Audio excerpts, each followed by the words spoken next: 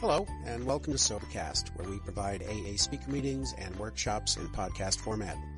We're an ad-free podcast, and if you enjoy listening, please help us be self-supporting by visiting Sobercast.com, look for the donate link, and drop $1 or $2 into our virtual basket. We hope you enjoy the podcast. Have a great day. My name is Jared. I'm a recovered alcoholic. Thanks so much, you guys, for having me here to speak with you. It's always an honor and a privilege to get invited to speak anywhere, especially across the pond,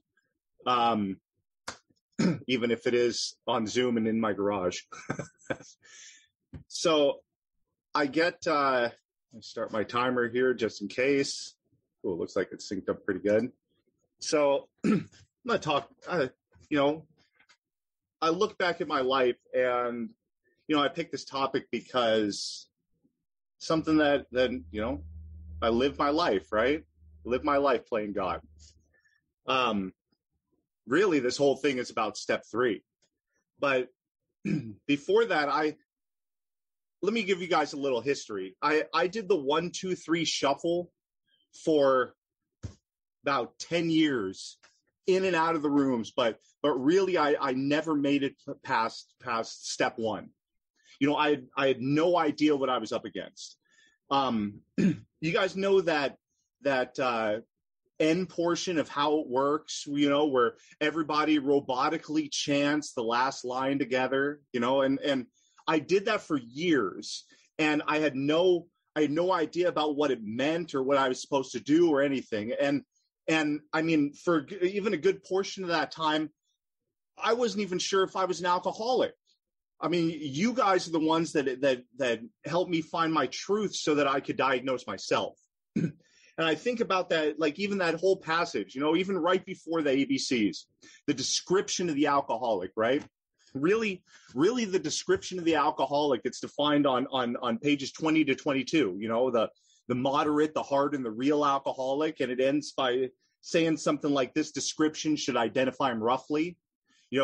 Step 2, in we agnostics and my own experience, drunk and sober, have led me up to this point. So basically, am I convinced without a shadow of a doubt that drunk or sober, I'm an alcoholic and I can't manage my own life on my own power, no matter what I've tried?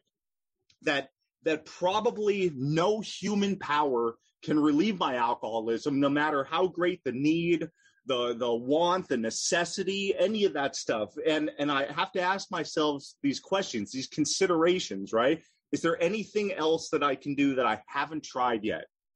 And I found for me, if there is, I haven't run out of alternatives yet, because really I have to get down to 2. Die an alcoholic death or live life on a spiritual basis. So when there's nowhere left for me to go, and I have no other option except, I have to believe that God can and will. And that's the only option left for a guy like me. I never had a problem with can he, but will God do it for somebody like me? I mean, you don't know my history. The original manuscript talks about if you're not convinced on these vital issues, you ought to reread the book up to this point because I've dodged something. I don't want to look at something. I'm not really in it to win it, and I'm not really willing to let go of my life run on my will. And it says all that stuff, and it says, well, if it comes to that point, either throw it away. Just throw the book away if I'm not convinced. But then it says if I am convinced, I'm now at step 3. And which is where I'm going to turn my will, which is my thinking, and my life, which is my action, over to the care of God as I now understood him, right? And I love that word, decision, because it means that word means I've just had all my other options cut away. All my alternatives are gone, and this is what's left. This is I'm out of options, right? So I look at that, right? If I'm an alcoholic and I've got this hopeless state of mind and body, I can't stop once I started, and I can't keep myself from starting again. I can't manage my life successfully, and I can't find something, anything that'll keep me happy and content and sober long enough to not go back to drinking. My emotional nature and emotions are all over the place, and no human power can relieve me of this. There's no alternatives. I'm done. I've just had all my other options cut away, and there's nothing left for me to seek the help of God, of a power greater than myself, right? And I'm resistant, right? Because one of the biggest things we talk about in the rooms of Alcoholics Anonymous, but not in the book, is we have to surrender. Well, and I'm like, surrender what? What am I surrendering here? I'm surrendering my judgment.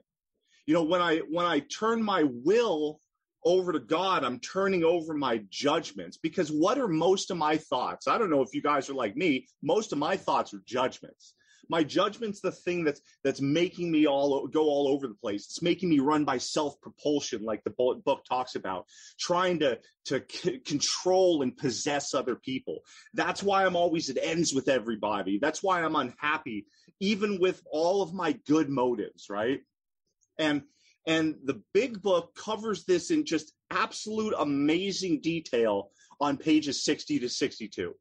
And it says each person's like the actor who wants to run the whole show, is forever trying to arrange the lights, the ballet, the scenery, your wife or husband, the in-laws or parents, the people at work in my own way.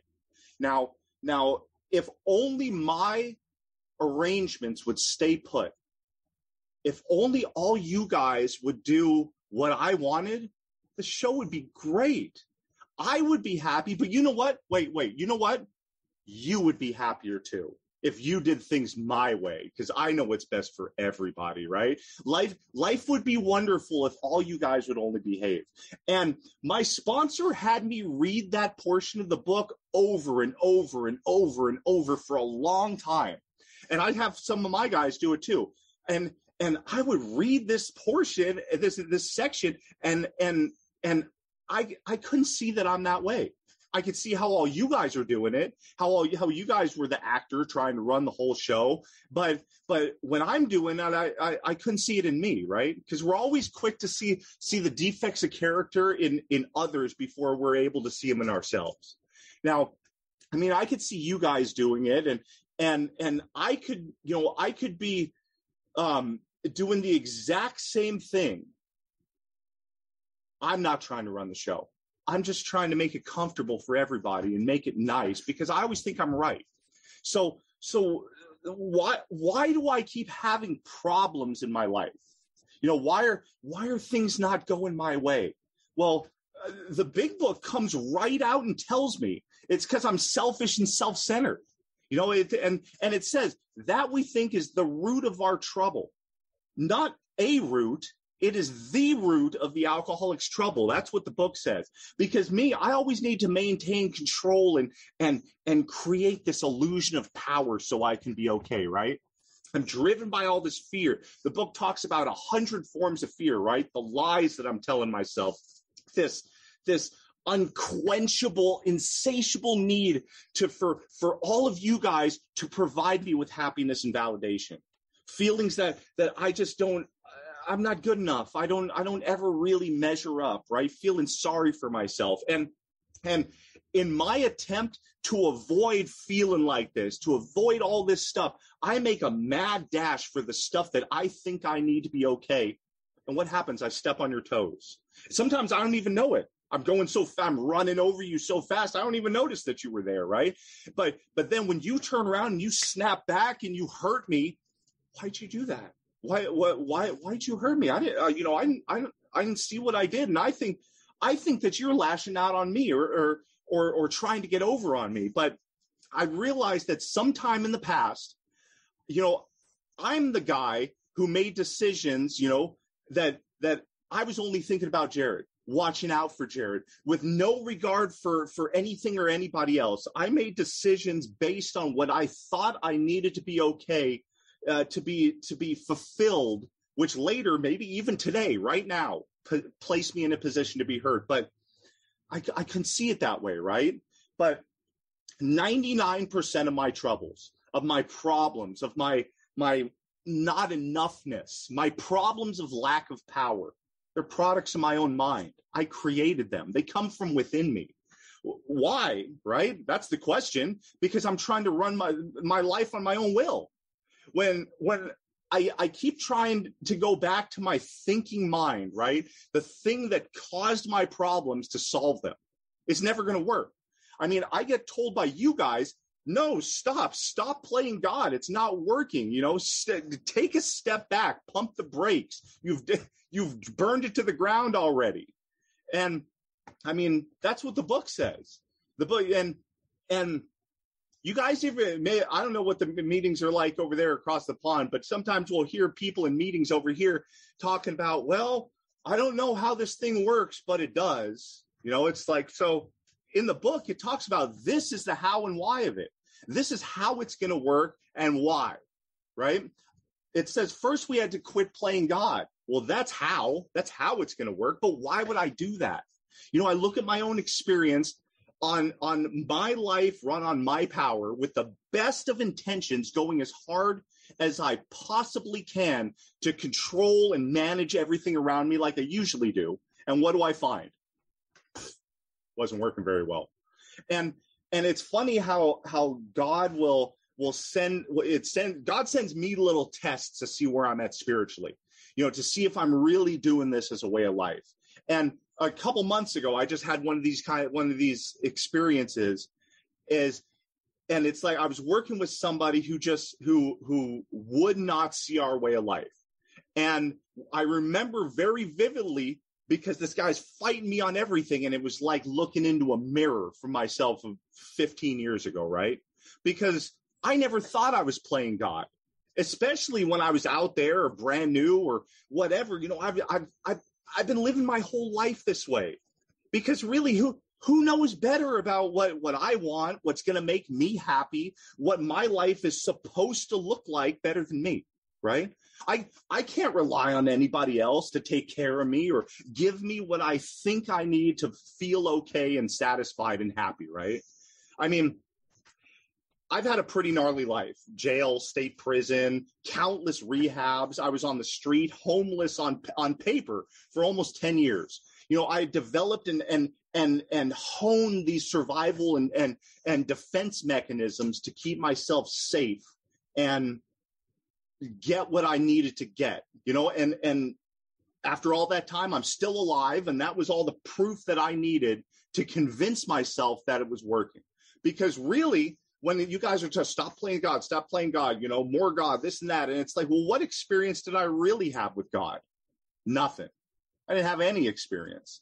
And that became apparent to me. I looked at some of my early inventories, right?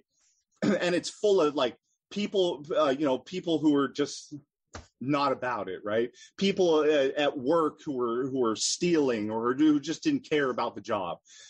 Guys in the treatment facility I was at, not doing their chores right, or being disrespectful when I'm trying to do something, right? People in the meetings that I'm going to that I know them and they're lying, when they're sharing, or they're just there trying to hook up with the newcomers, right? And I took all this stuff, all these sheets, all this resentment inventory with stuff like this, and I go to my sponsor and I'm reading it, and he says, "You got to stop playing God." I'm all, "What do you mean?" He said, "You got to stop playing God in everybody else's life." I said, "No, this is like, I see this stuff happening. I see the people stealing at work. I mean, these people just total BS in the meetings, or they're just there to get the new blah, blah, blah, all this stuff." And all I was doing, I didn't see it at the time. I was separating myself. My judgment had separated me from all of you guys. And I did this my whole life because I was stuck in the delusion that it was going to change, that it was going to work. Now, I mean, maybe some of you guys are like me. I would always have this internal struggle going on all the time. Secretly, deep down, I feel insecure, inadequate, separate, overall, just like a piece of crap, right? But outside, my ego is going to pump itself up and project itself outward that I'm big and bad, and I have to compensate for all this inadequacy and this fear and this inferiority complex that I have, right? And I mean, I I could sound good, right? I can sound confident and self-assured, and I can totally conceal this fact that inside I feel this way. But it's like I felt somehow that like if I brought you down or insulted you, I would feel better about myself. I would knock you down, right? And I would be able to keep the upper hand. And it never worked, because my judgment and me doing all this stuff, it just separates me more, right? I push you away because of my actions. And I find myself not only without the people that I think I need to be okay, but now I'm alone. Now I have to go and try and start this whole process, again. And after I've successfully alienated you from my life, that only makes this feeling that I have inside me that something's wrong. It gets bigger, right? And that makes my ego inside compensate, push harder, makes me want to judge you more. And now, so I can feel better about myself. And then that only makes me more separate. And the whole cycle starts over and over and over. And I'm trapped in this thing. And I noticed the same thing. Well, it was pointed out to me that my self-worth and my ego, or my what do you call it? My sense of self are opposites, right? You guys can think of like a seesaw. The kids' playground equipment, one kid sits on either side of a fulcrum and it goes up and down. When my self-worth is really low, my ego needs to puff itself up and compensate.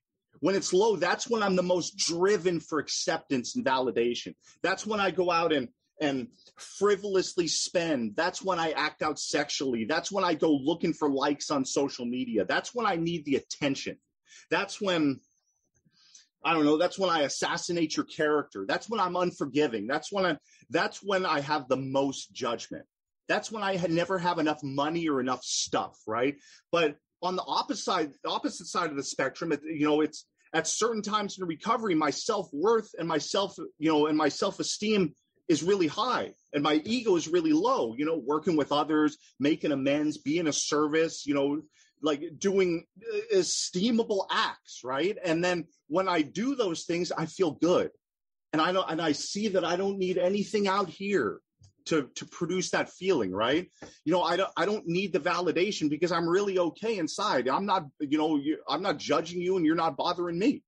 And my entire life, I looked out here to status or material possessions or people to be okay, and I was wrong.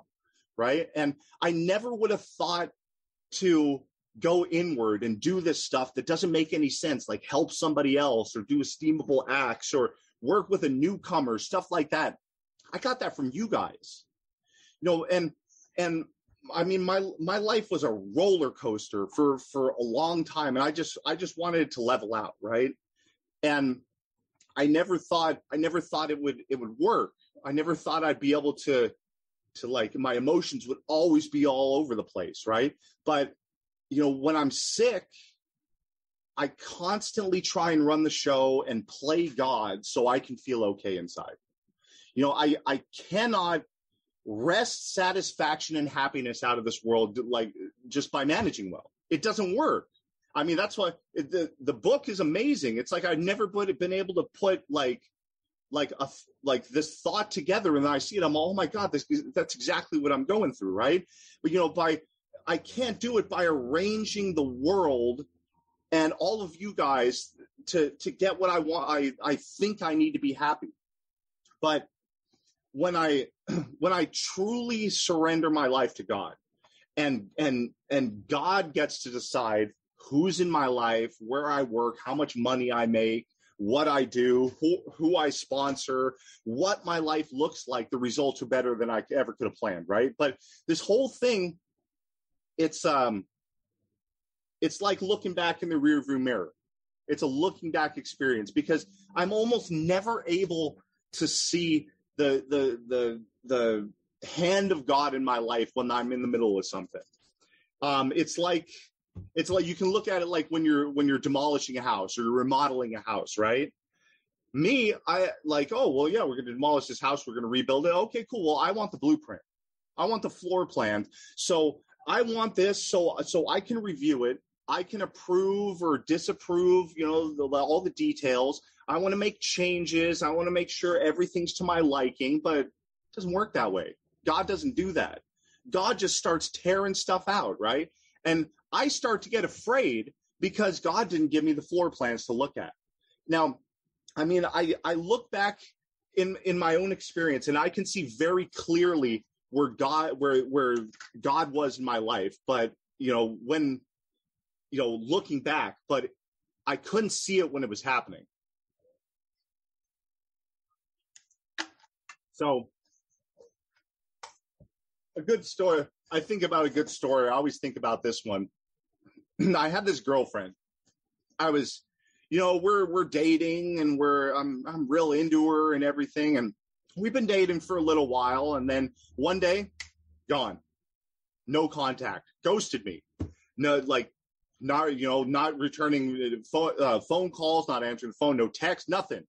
I'm being the creeper and I'm going over where she was, not there, nothing. And around the same time, I remember I had this job. I really liked it. I was doing well at it. And they told me that, after my 90-day review, I'd be making a more livable wage, we can call it. Well, that review came and went, and no extra money was offered or anything. And, and I had to quit that job and go back to the telemarketing, telephone sales industry to be able to pay my bills, right? And all this stuff is happening in my life, right? And I'm afraid, and I look, God, I want to know why this is happening. Why, God, why are you doing this to me? I'm like, I liked how my life was going before. I was comfortable. I don't like this kind of change, right? This stuff's happening, and I'm afraid, and it hurt. And I wanted to know what God had in store for me. So I don't know, so I could be okay. And God doesn't do that. God just starts removing things from my life that don't line up with God's plan. And I got no say in what I thought it should look like. Personally, I wanted God to come down from above, right there in front of me on the couch, and say, look, Jared, I know you're going through it right now, but I had to get that girl out of your life. She's getting loaded behind your back. If you stay with her, you're going to relapse and die. And you know what, Jared, I've got a lot more for you to do for me in this life. Would it be all right if I removed her from your life so you could go over here and grow spiritually for a bit, while a woman that you love, who you've got a history with, can get her life together and get sober, and you two can get married and build a beautiful life and family together? Would that be okay with you, Jared? Would that be okay if I did that? Oh, yeah, of course. And look, Jared, I had to get you out of that job. I want God to say this, right? That job was a dead end for you. I need you to go over here for a few months and be able to take care of some of the stuff, with your past and your background, so I can, so you can get into this career with the federal government, doing what you love, so you can go to work every day with a sense of purpose and have the opportunity to make six figures and support yourself and your family. Would that be cool if I did that? Of course, God. If you're going to put it down like that, I mean, yeah, of course, but he doesn't do that. God doesn't let me see the floor plan, and I just need to trust.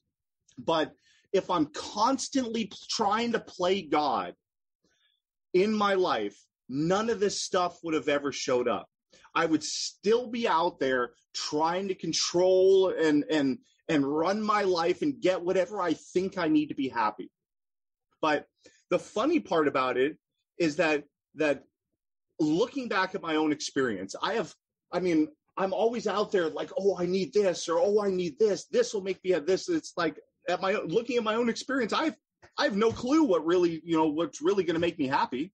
Because if I look at it, even if after I get the stuff or the notoriety or the money, the shine wears off of it, and I'm left with me, still feeling less than, and looking for what's this next thing that's going to be able to make me happy, or that I think I need to be okay. And I need to establish and build and grow this relationship with God so I can stop playing God. Now, I mean, I look at it like this new blissful, amazing relationship that I just got into. That's not God. That new car that I just got. Oh, I look at my new car. That's not God. That money, the job, none of that stuff is God. No human power, no thing can relieve me of this obsession to drink or use or whatever, or control and manage my own life. All of that stuff only provides a temporary satisfaction, and it's usually fleeting. It's gone, right? Oh, I just got into this new relationship, and now I can straighten up and behave, and everything will be good, and honeymoon phase is over, and on to the next one, oh, I just got this new truck out there. Everybody see it. Oh, it's great. I feel so good now. Now the shine just wore off of the, from the truck. And now I'm a guy who has a brand new truck outside who feels empty inside. What's up with this, right? I get this great job, and if I do good, I'm gonna keep making money, and then the money gets old. Now it's something else.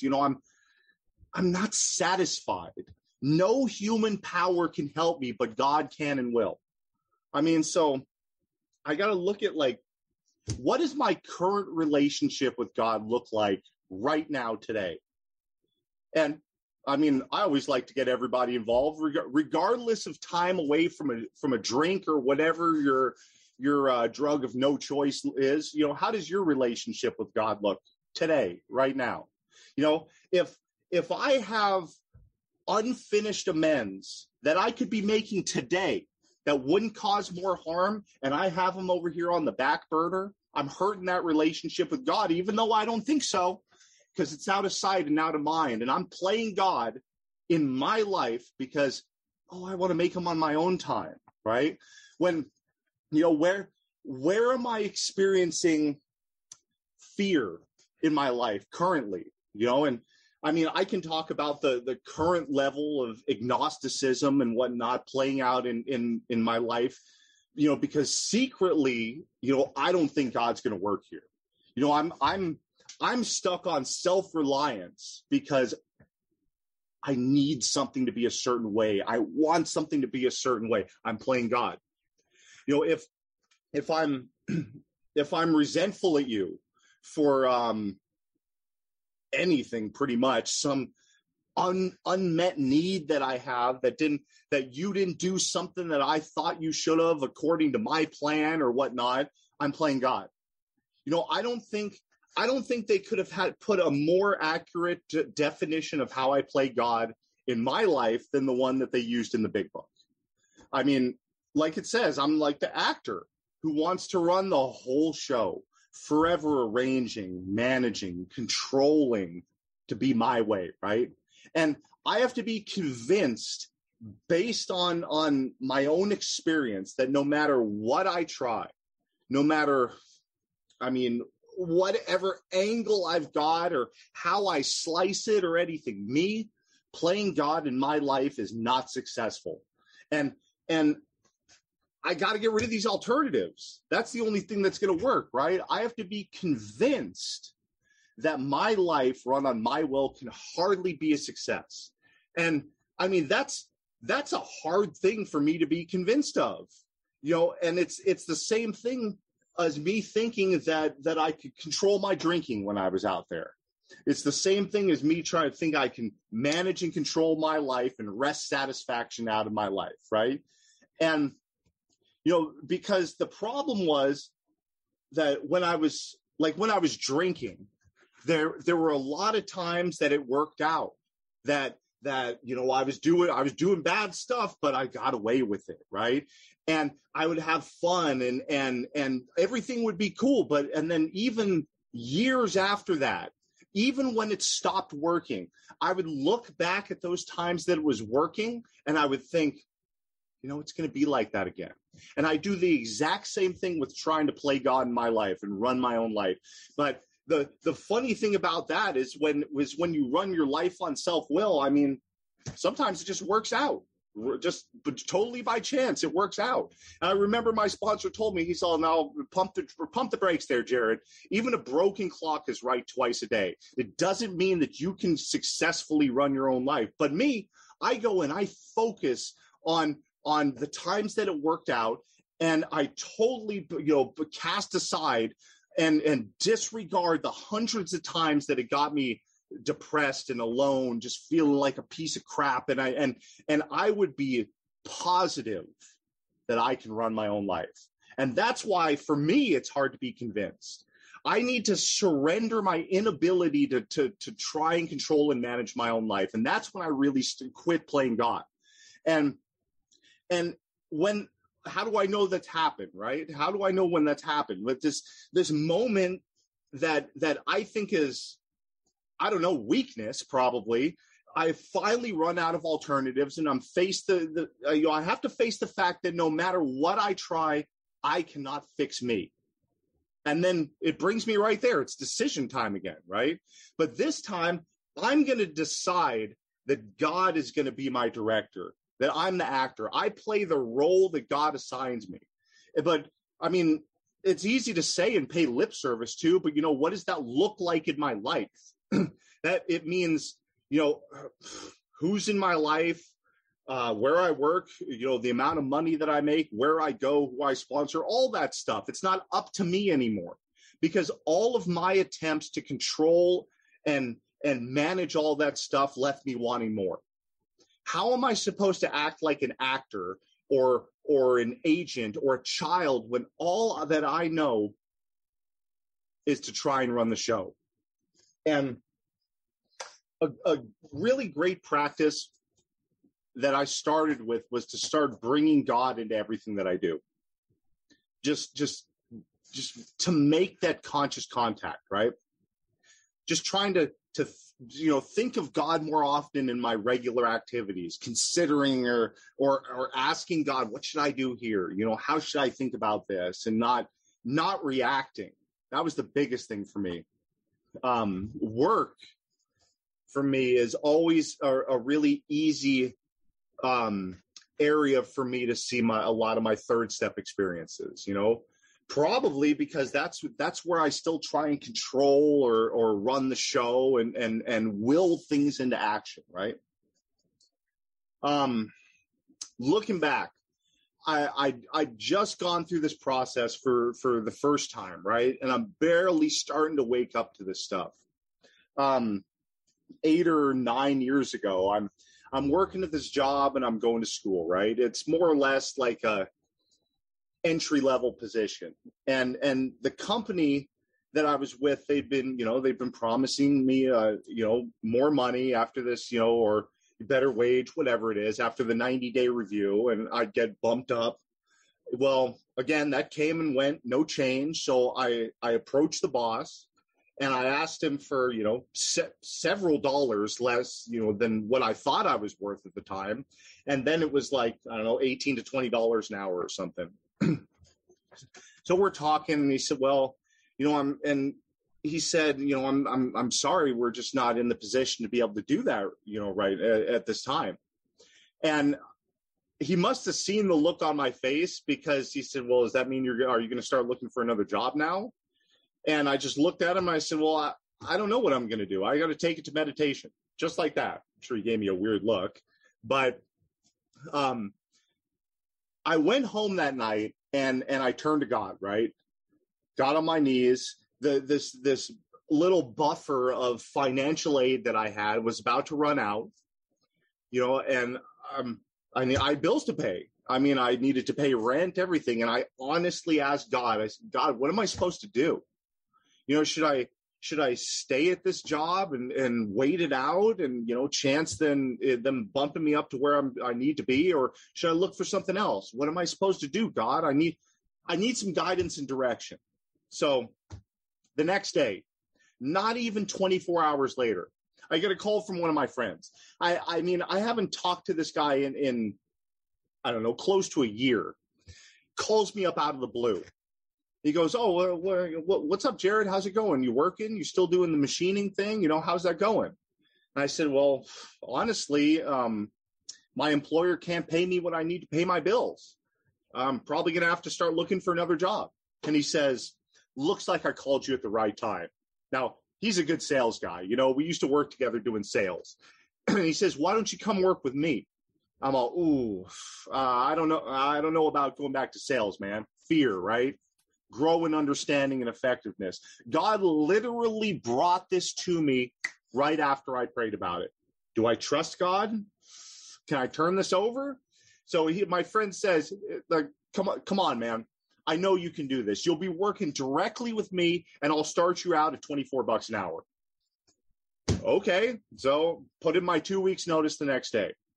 Now, I mean, I stayed there for a bit, but really that job was like a segue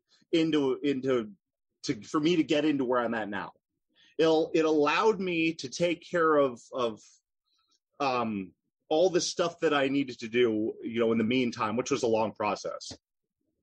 So when I think about it, when I really look back in the rearview mirror of experience at this third step experience that really, I guess, let me step from bridge to shore, like it talks about in the book, this one always comes to mind. I mean, we think about it, it's great. It's great when everything works out the way we want it to, and it's smooth and seamless, and you know, it's a great transition, and we just get to step back and watch God do what he does, and it's amazing, right? And I'm sure a lot of people on here have had that experience, and that's all good, but what about when it's not? What about when it doesn't happen that way? What about when the road's bumpy and I'm running into walls and obstacles and holes along the way and stuff? So about six and a half years ago, I applied for this job that I had absolutely no business applying for with my kind of history. I mean, being a multiple felon, I'm a career criminal. I've been to state prison. And I went out for this job, and some people that I knew who knew a little bit about my history, they said, why are you even wasting your time? They're never going to hire you, not with your history. But I chose to believe my brothers and sisters in the fellowship who told me, no, you go and do it because God will show up. I applied to work as a machinist to make aircraft parts for the Department of Defense, you know, the Navy, the federal government, that required a secret government clearance. I had to be able to obtain and maintain a secret government clearance. So during this hiring process, you know, they had me fill out this questionnaire that it was like 40 pages long. Unless you answer yes to certain questions, then it turns into 50 or 60 pages long. They wanted stuff like every address I've ever lived at, phone numbers of people that have known me for, you know, over 10 years, that know me well. And this little section that asked if I've ever been arrested or had contact with law enforcement, and if so, please explain with dates and contact information and dispositions and all this stuff. I get to this part in this questionnaire and I go, oh my God, I'm terrified. I had anxiety, right? I'm gonna pull my hair out. See, it's gone. And I mean, I'm thinking at that point, maybe I should just quit. I mean, I'll just go do something else. There's no way. This is like, I can't do this. They have this little tiny box for me to, you know, for me to try and explain this. I mean, but you guys taught me to be 100% honest and truthful. So I'd gone out before that, and I had the intuitive thought to go get a live scan, you know, where they scan your fingerprints. And it gives you a printout of everything, you know, anybody who's going to look you up is going to see. And I ended up typing this 9-page live scan that I had into this little tiny box. And I mean, terrified, shaking. I'm all, this isn't going to work out. But there was something inside me driving me, just saying, just keep going. It's like, because what do I have to lose, right? And then what happened? They moved me to the next process, and the next, and the next, and the next. And then I got this email with the formal job offer and a start date. Show up to this military base on this day and time, right? Oh my God, it's a miracle. I couldn't believe it, right? Neither could my sponsor. I call my sponsor and I'm like hysterical. And he said, oh my gosh, you must be one of God's favorites, because that kind of stuff never happens for me. It's amazing. God, like, what a blessing. So I get this email, right? And I quit my job with short notice, because the way the government works, it's like, oh, you do what we say now and then whatever. So I show up on the day, right? The process to get on a military base, in case you guys don't know, is you pull up to the sentry at the gate, who's usually armed with a machine gun. You show them your military ID. They look at you. They look at the ID. They look back at you. They scan the ID, and it beeps, and then they wave you through. Well, I show up, and I don't have a military ID, so I pull up and I show them my driver's license and the formal job offer that I printed out in the largest font that I could. And they looked at it and they said, "Oh, you have to go over here to the pass and ID office and get a pass so you can come on the base." Oh, okay. It's just outside the base over there. Okay. Turned around. Got to wait a little bit, because they're not open yet. And they open up and I go inside and I'm waiting in line because there's already a line. And, then it's my turn. I go up to the counter, and I hand them the letter and I slap down my driver's license on the counter with pride, right? Like, I made it. I did it, right? I'm here. And they say, oh, okay. They look at the letter and they say, okay, go ahead and place your finger on the fingerprint scanner. Okay. Put on the fingerprint scanner and it beeps, right? And the lady behind the counter, she looked at me and she looks down and she goes, "Oh, I'm sorry. This says you can't even come on this base with an escort." Fear. What? But the letter. And she says, I'm sorry. You'll have to get a waiver. Here, call this number. And they'll give you a calendar day to go in front of the security board. What now? Can I really turn my will, which is my thinking, and my life, which is my actions, over to this power? They're going to judge me by my past. I look bad on paper. So I don't know what to do. I went to past employers. I went to friends. I went to my family and in the fellowship, asking for help, right? Letters of character reference. You know what? That's a hard thing to do. I don't know if any of you guys have ever went to people that you know and asked them for character reference letters. What do people really think of me?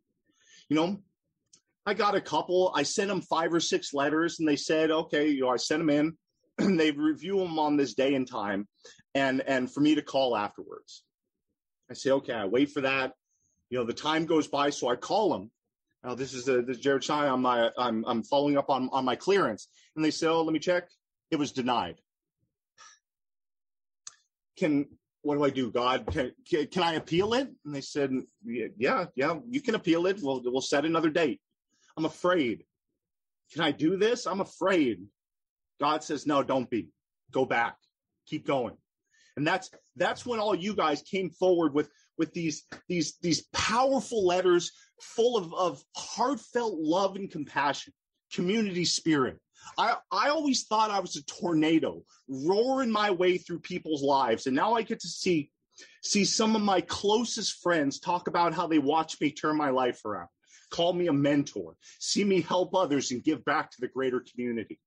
And I remember I asked my wife, Megan, if I thought, I'm looking for people, like owners of businesses, high standing, stuff like that, nice letterheads. And I asked my wife's dad, I asked her, I'm like, hey, you think your dad would write me a letter? He's a business owner and whatnot. And she goes, I'm sure he would, but you should ask my brother. He was in the Navy. I said, oh, that's right. What was his rank? And she goes, I don't know. I think it was pretty high, though. He was a commander. He gave me an exceptional reference. So I send in all these letters, right, with his on top. Make this one priority so they see it first, right? Call on this day and time. Okay. So I call, checking on my status, my clearance. We're going to check. They denied it again. Now what? Another appeal? Keep going. Don't stop. Fear crops up. I'm afraid. Can I trust his power? Men of faith have courage. They trust their God. You guys know what courage means? Courage is defined as the ability to do something that frightens one. So after they denied me the second time, I reached back out to my brother-in-law, right? And I'm talking to him about it.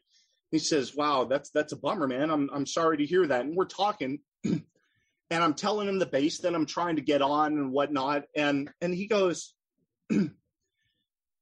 let me check out how God works in my life when I trust and turn it over and stop trying to play God, right?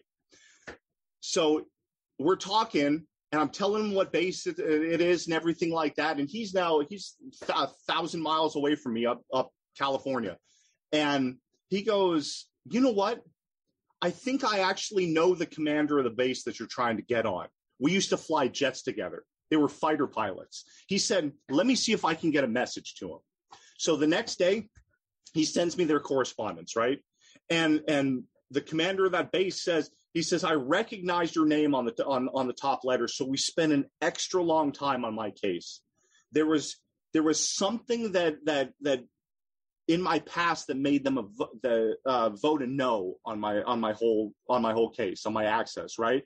So he said for me to come back with an explanation of the past 10 years and some more letters of character. And he said we didn't see a personal letter of character from Jared. And he said then we can reevaluate. Talk about trying to turn it over to God to write those letters. So how do you explain almost 10 years of criminal behavior and drug addiction and alcoholism to the military, right? Bring God in, turn it over, do the disciplines, trust the power, right? A lot of emotions flowed as I tried to describe to a team of military security professionals how my darkest past has now become my greatest resource, and asking them to set aside the questionable behavior of a criminal drug addict, alcoholic, and rather look at the man that I've become today because of God in this program. So I sent them in, I submitted the letters, right? And I experienced this very strange sensation. Suddenly, it didn't matter if they approved it or not. Suddenly, my whole life and my whole sense of well-being wasn't riding on their approval. All of a sudden, I had the feeling of being taken care of. And I know that regardless of whatever the outcome, God had something great in store for me, and I felt at ease. So they approved my security clearance and my access to the base. So I'm now the leader of the shop that I work at in a semi-supervisory capacity, because that's the role that God assigned me. And I share that story not only to show the results of trust and reliance on God, but also to give a message of hope to anybody out there who thinks that their past is too dark, that the obstacles are just too great, or no, you don't know what I've been through. So I'm here to tell you that God makes a way where there is no way. Abandon yourself to God. Surrender. Turn everything over to this power. Let go of the outcome and watch God put you exactly where you're supposed to be to serve him. And even the book says, when we took such a position, remarkable things followed. We had a new employer. Being all powerful, God provided what we needed, as long as I do two things. If I kept close to God and I performed his work well. And in doing those two things, some incredible stuff starts to happen. I start to be less interested in me, what everybody can do for me, right? And I start looking for how I could be a good servant, how I can add to the stream of life, about how I can trust God. And I start to wake up and I get to see that I'm not a piece of garbage, that I can be useful to somebody else, that life can work out and I can have a nice piece of it too, because I'm not trying to control anymore. And that's what really takes me from bridge to shore, from this belief in a power to an actual trust in God. And that is how I stopped playing God. My name is Jared. I'm a recovered alcoholic.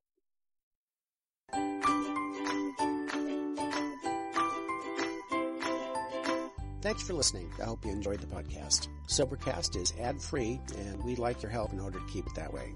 So if you'd like to help us be self-supporting by pledging $1 or $2 a month, visit Sobercast.com and look for the donate links. Thank you very much.